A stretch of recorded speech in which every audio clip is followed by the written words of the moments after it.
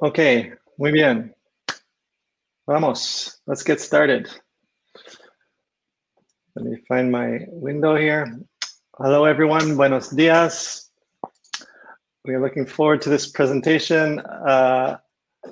It will be mostly in English, so hopefully everyone can follow along. But please put any questions in the chat and we will try to respond. And we'll also save time for questions and answers at the end of our session. Okay, so what we'll cover today is a bit of background, working from home, working while traveling and living abroad, and remote UX processes and tools that have been revised for remote working, obviously. So each of these chapters could be its own presentation, so we're gonna keep things super high level and general because we only have a half an hour. But we're hoping you'll come away with inspiration and a little bit of entertainment as well. And it's our first time giving this presentation, so please feel free to share any feedback. So we'll start with a little bit of our background, who are we and what gives us the experience to give this talk. Well, I'm Crispin Bailey. I'm the Director of Design and User Experience for Calamuna, a web agency we'll talk about in a minute. There, I lead the design and strategy team. And I've been doing web design for about, almost 25 years. And I've been designing Drupal websites since Drupal 4.6. So I know that dates me a little bit. I also have a background in graphic design, project management, QA testing, and a university degree in English and film studies. And sometimes I like to DJ at Drupal parties. I speak English, French, y un poquito español. And I also love to travel. And this is a photo of me in the desert near Borrego Springs, California. Okay, hello everybody. I'm Patricia Rodriguez. I am a senior user experience designer for Calamuna, and I've been doing web design since the early 2000s. I also have a multidisciplinary background and education in fine arts, graphic design, and the humanities. And I've been working remotely with Calamuna for almost 4 years. And currently I live in Canada and it's autumn right now, as you can see in the picture. And I'm also a nature lover. So también hablo un poco de español y buenos días para todos. So a little bit about Calamuna, because this is how we're able to do this talk. It's related very much. Calamuna is a digital agency that focuses on web design and development for mission-focused organizations. We have deep roots in the Drupal community, and we have been key organizers and sponsors of the Bay Area Drupal camp called Bad Camp that takes place every October in Berkeley, California, except of course for this year when it was virtual like this conference. Our agency likes to do good and have fun doing it because people are at the heart of everything we do.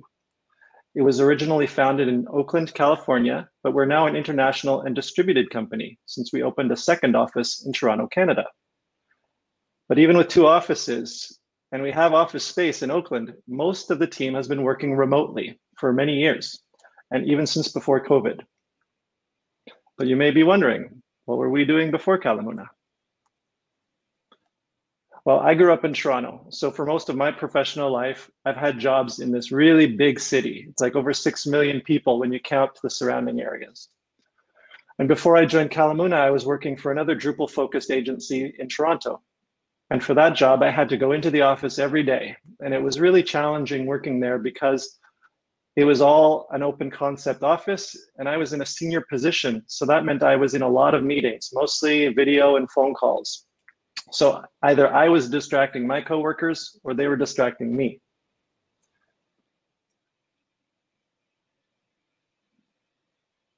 And I was working as the only dedicated UX practitioner for the government of Ontario at the time.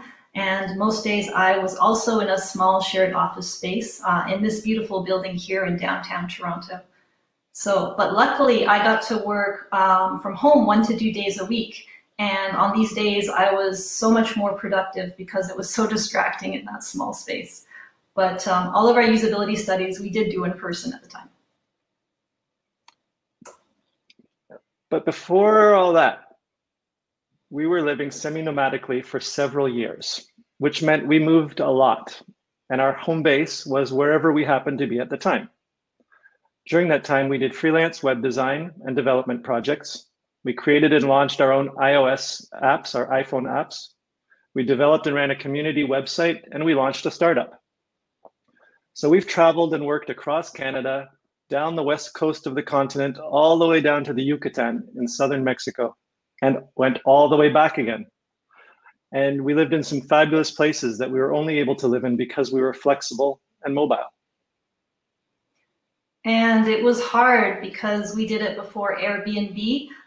There wasn't any Waze, so we had to use paper maps, which were often wrong. Not everybody had smartphones yet, and responsive websites were still cutting edge. So right now, except for COVID, it's never been easier to work abroad or live nomadically and work. But there are things to keep in mind, and it's not as awesome as it seems. There's some really big challenges. So we're going to go over a few of these things. And we've also done quite a bit of work travel, either for conferences, meetings, or workshops. And we're also a couple who sometimes works together, like we do right now. And there are pros and cons for this as well. And we could do a whole talk on that, but we're not gonna. But here's what we've learned over the years about working remotely. So we'll start by talking about, working from home. Some of the pros, one big bonus, we moved outside of the big city. And one big bonus that you might have if you're able to move away from your office is you can move to somewhere that works better for you. So when we lived in Toronto, we were both living and working from an open concept, 1-bedroom apartment. And it was a house that was separated into 3 different apartments. I worked in the bedroom, Patricia worked in the dining room, and it was really hard to escape the distractions when someone was having a meeting. And it also felt like we lived in our office sometimes. But because we were both remote workers, we were able to move. So 1.5 years ago, we moved to this little city called Cambridge, which is about an hour by car from Toronto.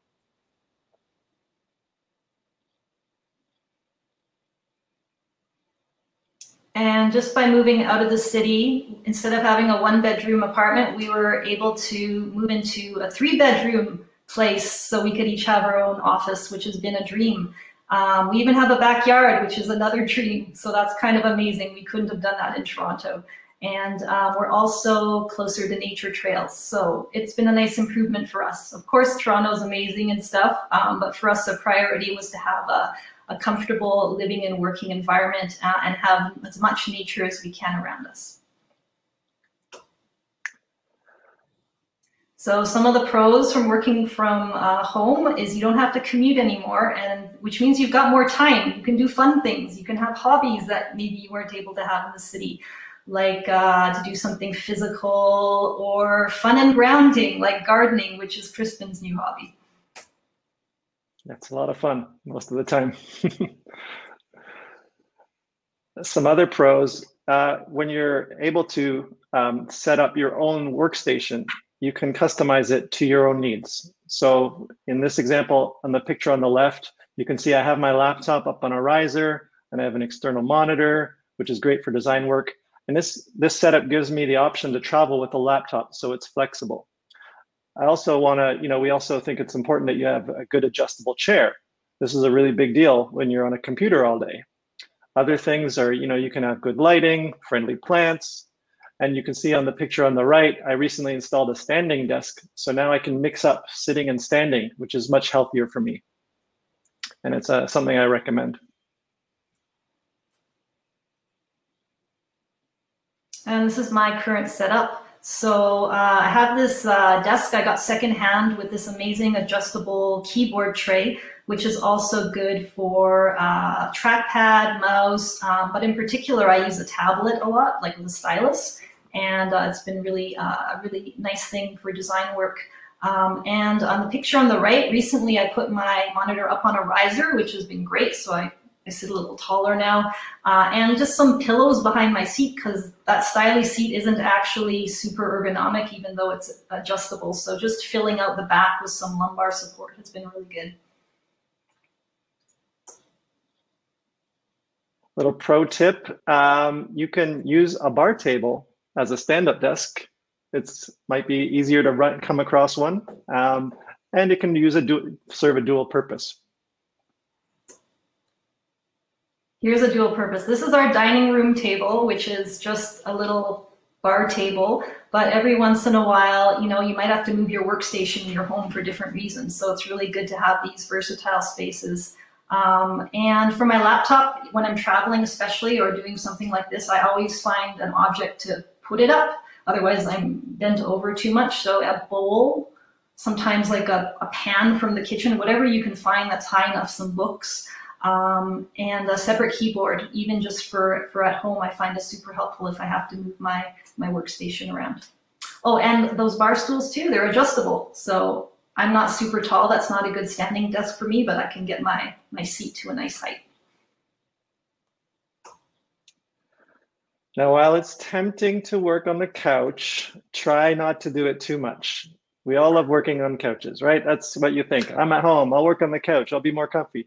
But if you do too much of that, it can be a bad thing for your back. And I once had to miss a week of work to go to physio, and I had to go to physio for a month after spending too much time working on the couch because I developed a really bad back pains. And this was when I was younger, so I don't do that anymore. This picture was from a few years back. But another challenge from working home is separating your work from your home life. And at our last apartment, you can see here, I was I was basically in the bedroom. So at the end of each workday, I would take a big sheet of plastic, thin sheet of plastic that was rigid, and I would use it to put in front of my workspace so that it was blocked off and we didn't have to look at it while we were in bed.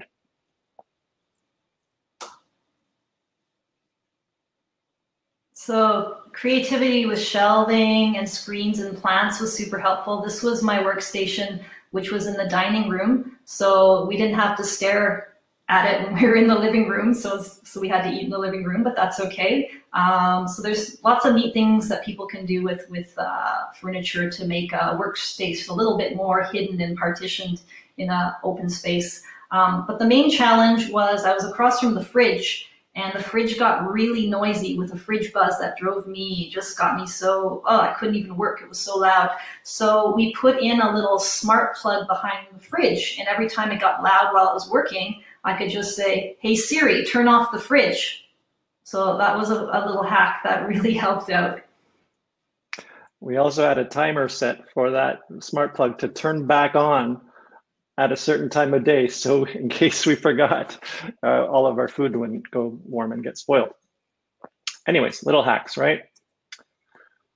So we do have a few more tips, tricks, and hacks to share. One is, you can see I'm backlit here, but my face you can still see. It's important that you position your desk so that you get sunlight on your face, not your monitor. But if that's not going to work, you can use a desk lamp or reading lamps to fill in the lighting so your face is adequately illuminated for video calls.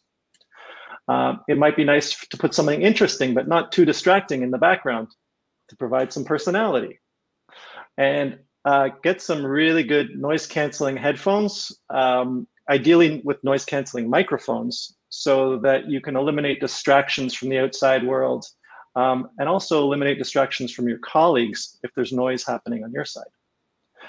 And if you can't close the door to your workspace, another thing we recommend is, just drape a cloth or a blanket over top of your desk and your computer, so you're not reminded of work and tempted to, go and check on things, when you really should be taking a break.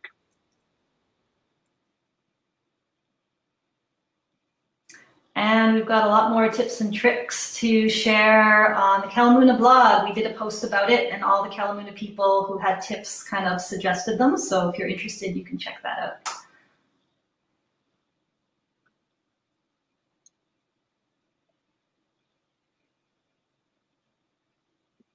out. Okay, working while traveling and living abroad. We were going to separate these initially into 2 chapters, but we only have a half an hour, so we've combined them. So let's get into it. When you think of traveling, do you think of blue skies? or enjoying different kinds of craft beers and strange local drinks in beautiful settings.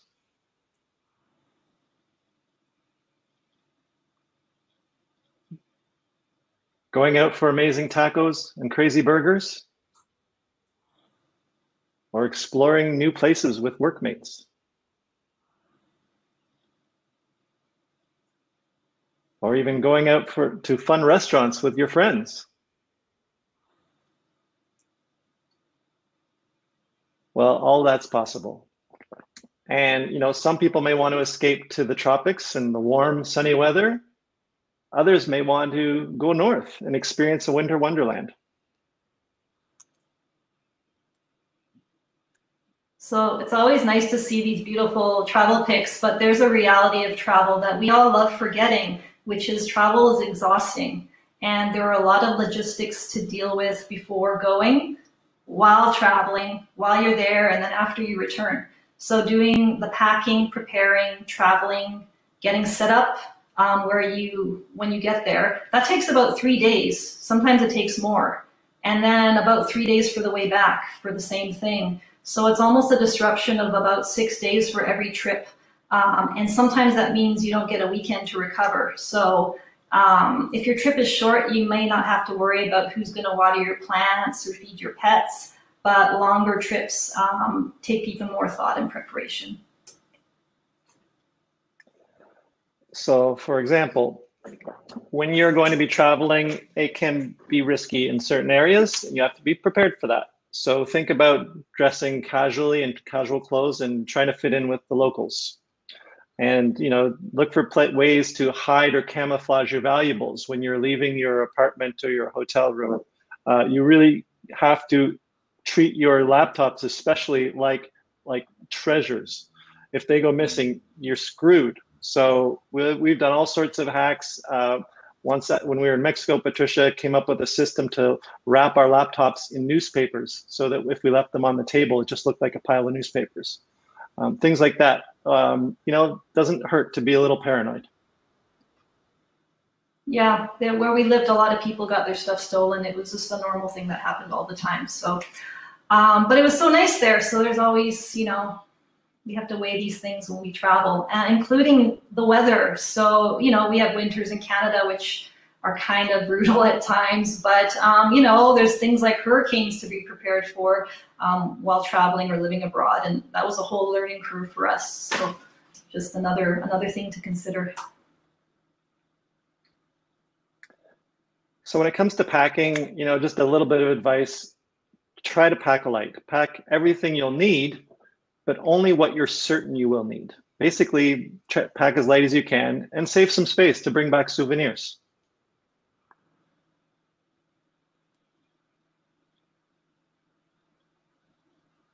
So here's another one, a longer trip. It was actually a 3-month trip we were away.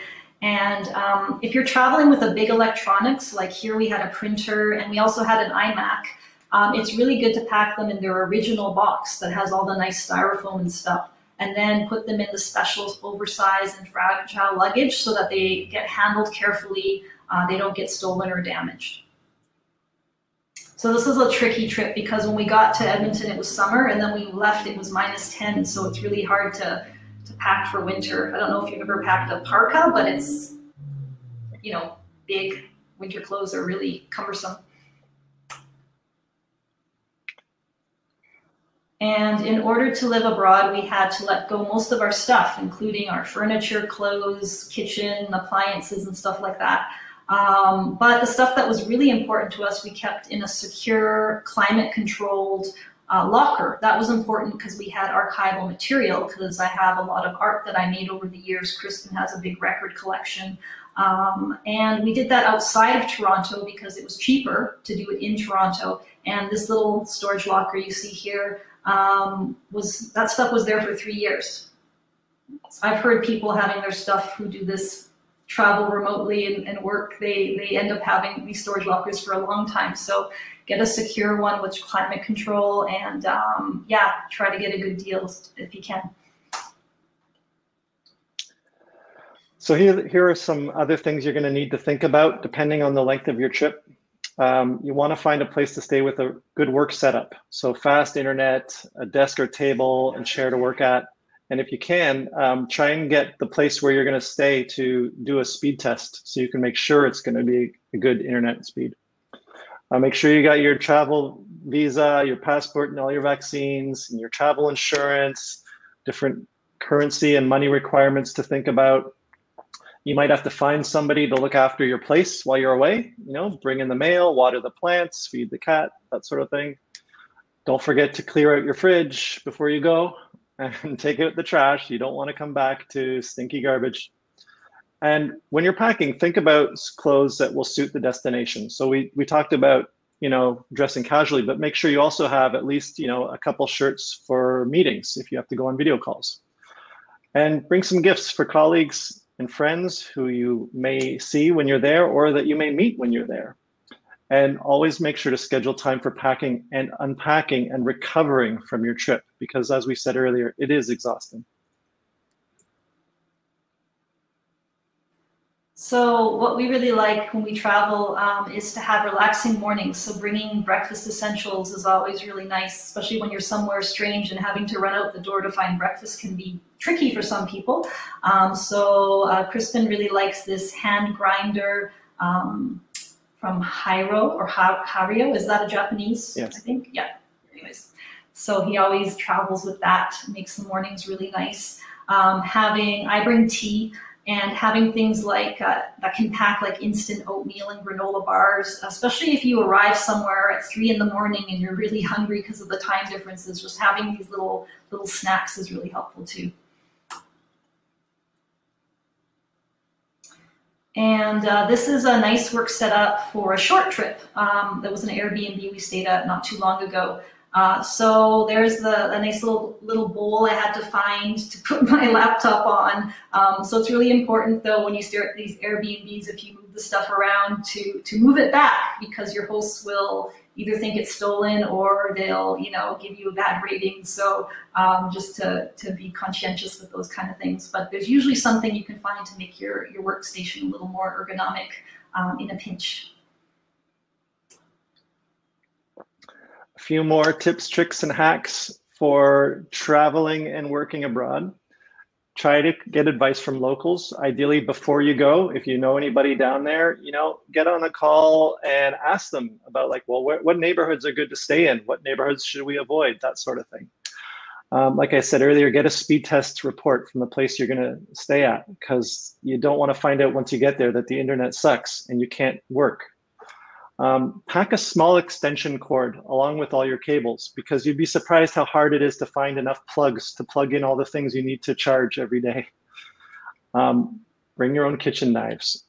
Guaranteed, wherever you go, they're going to have shitty kitchen knives and kitchen utensils. So if you have favorites and you like to cook, bring your favorites. And also consider bringing small LED candles. We bring these wherever we go. They're great because most hotels and Airbnbs and apartments and places you stay have really awful lighting, to be honest, for evenings. When you just want to relax, have it kind of a little bit, chill. But little LED candles are great for that. And you can carry them around. They're really light and you don't need to light them like a real candle.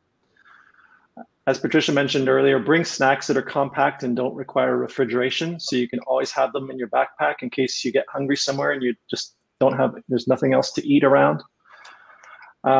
Bring plenty of toiletries, so that's like toothpaste and deodorants and things like that. Like, consider bringing extras because you might not be able to get your favorites wherever you're going.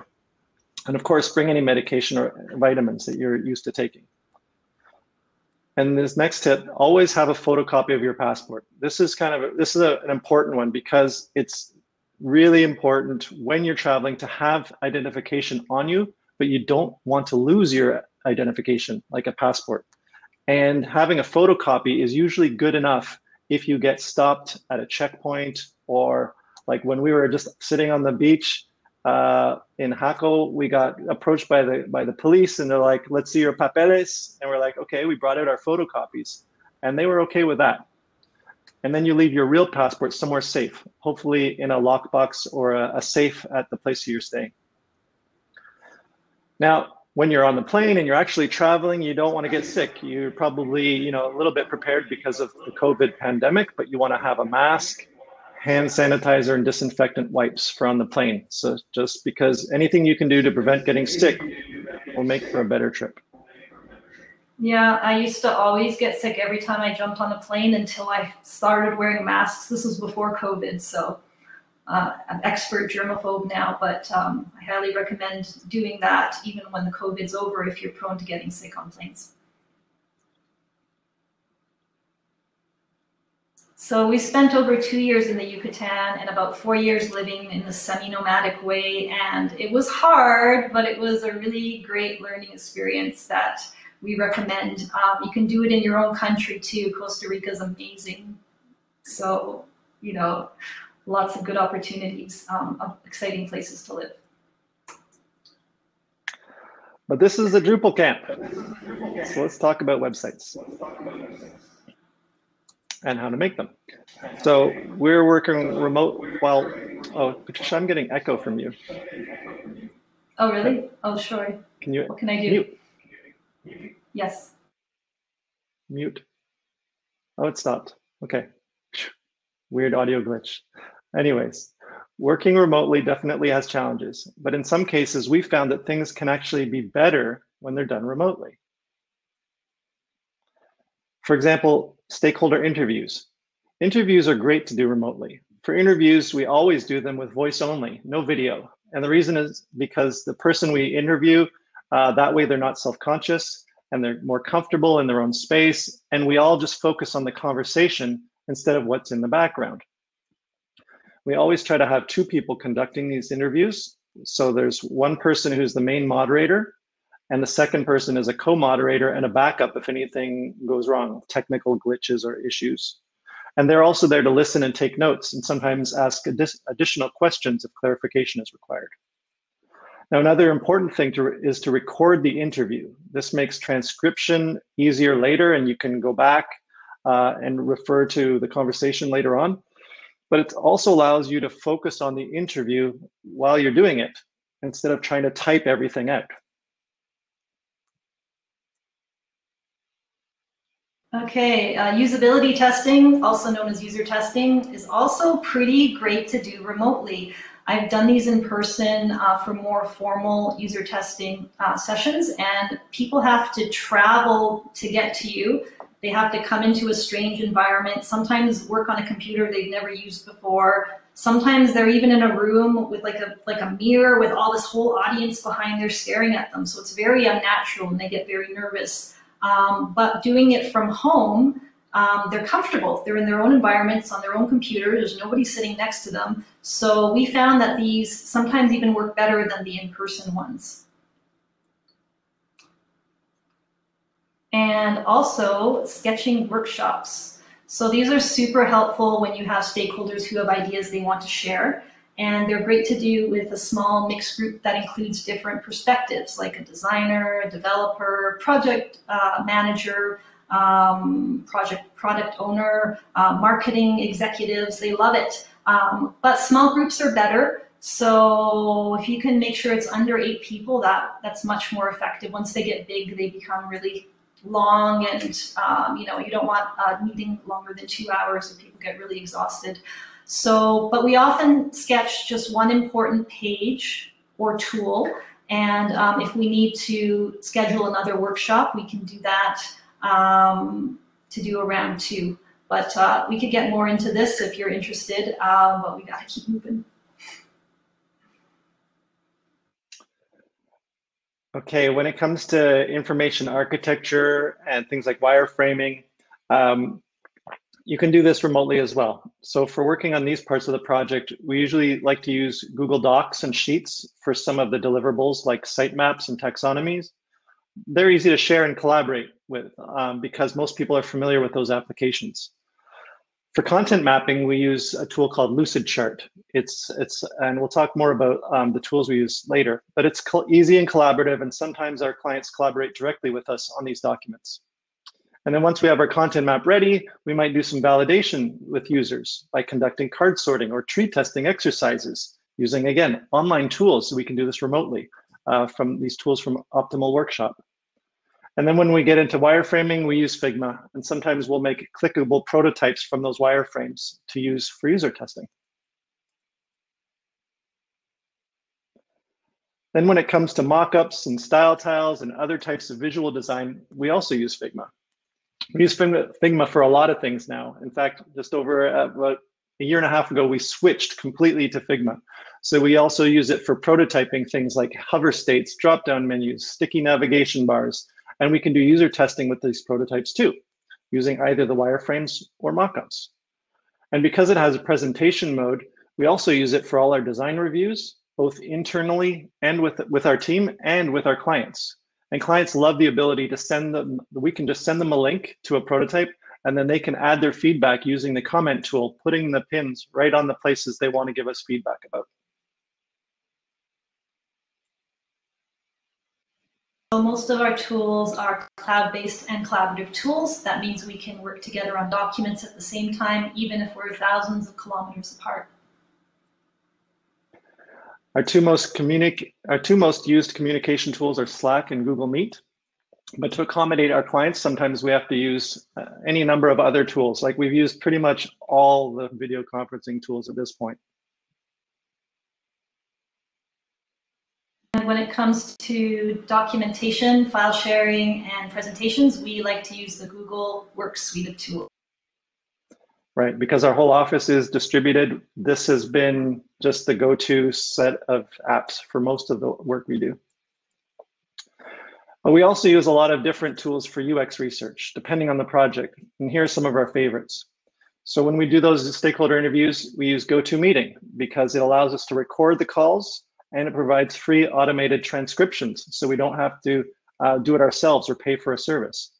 And it allows users, when we're doing user tests, to share their screen without having to restart the application. And it's just a lot easier for them to get going. We use Google Forms whenever we do a survey, analytics, of course, to look at the analytics, but Hotjar to create heat maps. All these are web-based tools, so you can use them and set them up from anywhere. And like I was saying earlier, when we're doing tree testing or card testing, we use Optimal Workshops. And we can also do remote user testing using usertesting.com. And that supports both moderated and unmoderated. Now, of course, we always prefer to do moderated, but in a pinch, we've had to use unmoderated, and it's worked out really well. So when it comes to design, these are some of the tools we rely on. Once again, Lucidchart, amazing for diagrams, cloud-based, supports multiple users. Less powerful than OmniGraffle, but makes up for it by being better for collaboration. So also does something fancy that tools like Figma can't do. It connects two shapes with a line, which is great for our maps that we need to make. Gather Content, if you haven't heard of it, it's a tool that we use quite a bit when there's a lot of new content to develop and there isn't a CMS like Drupal to work with yet, or we aren't sure what content types we need yet. So it's something that we can use with the client quite easily. And of course, Figma as well. So we want to mention a few other helpful UX tools. Again, you can use all these remotely, but not everything is going to be software based on, or cloud-based software. Sticky notes, they're not just for the office. We bring a pack of stickies wherever we go because you never know when you're going to need them. And don't forget to bring your Sharpies. Okay, whiteboards. We brought a whiteboard with us across North America and all the way down to Mexico and back, because they're so handy. Sometimes you just need to write things on a wall. So highly recommend having your own little whiteboards around your home office if possible, if you're into that sort of thing. We've got 3. And finally, we have to mention the iPad, because once they came out with support for they came out with the Apple Pencil, it was a real game changer. Suddenly, it became a powerful creative tool as well as a tool to watch videos. So we use it to sketch, do research, and read the latest UX design books and articles. And it's also great for taking on the plane as a media device.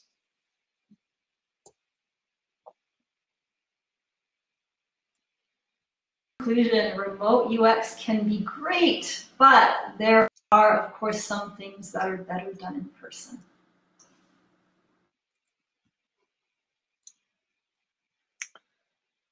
Well, thank you. Gracias. That is our presentation. We wanted to also just mention that we're open to taking questions. I see in the comments, we got a question from Janzi.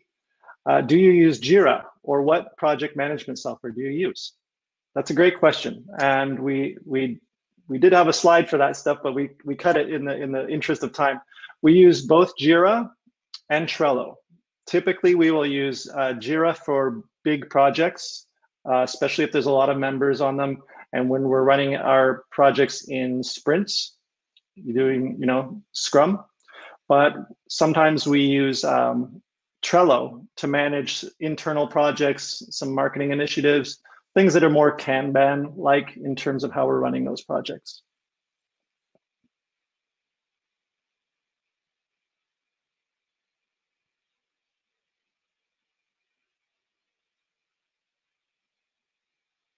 Okay, question from Beto.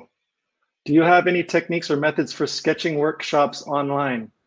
Yes, Beto, you missed it. We had a section on yes. that.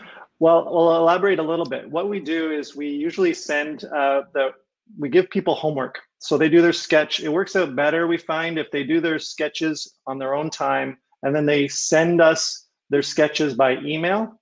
And then we put them into a Google Slides presentation and set it all up. So when everybody comes for the workshop, we can review the sketches one at a time, and then go back around and have a discussion. And then following that discussion in that workshop, we might have decide that we want to do a round 2. And again, we'll do that as like homework. So people have a couple days to let their ideas kind of gel, give them an opportunity to do their sketch, and then we'll get together again for like a follow-up.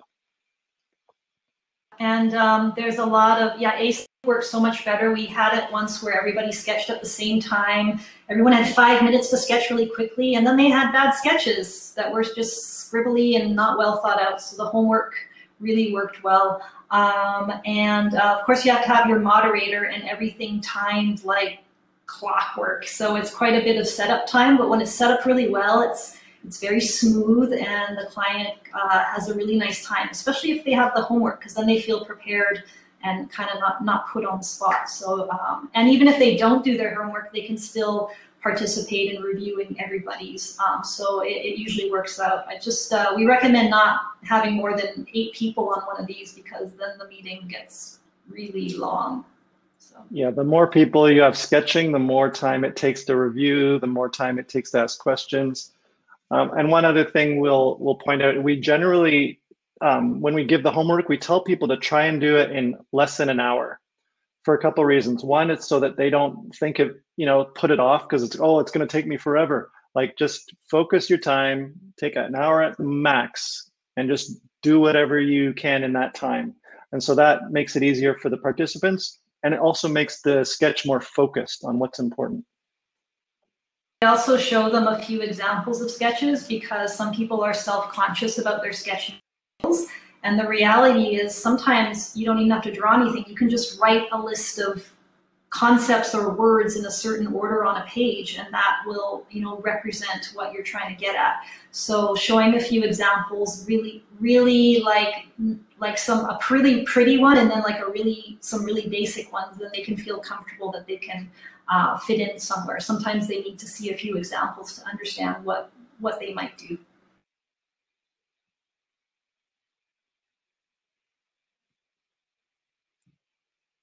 All right, any more questions?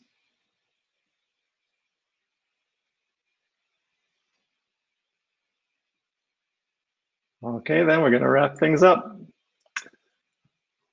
Let's see here. Where's my notes? Okay, there we go. So we wanted to just give a couple image credits. Most of the photography, most of the images were photos we took ourselves, but there were 2 images that were clearly not, so we wanted to call that out.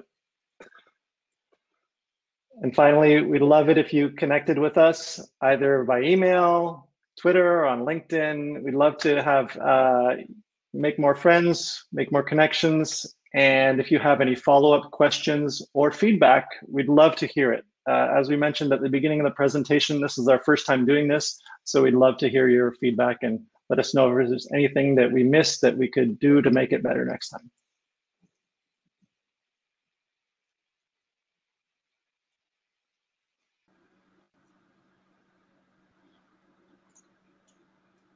All right. Well, thank you, everybody. Have a great bad camp. Or Bad Cap, that's Bay Area Drupal Camp. This is a different Drupal Camp, Costa Rica. Oh, I'm supposed to mention, do the polls. Don't forget to do the polls. All right, pura vida. Bye, everybody. Muchas gracias. Ciao.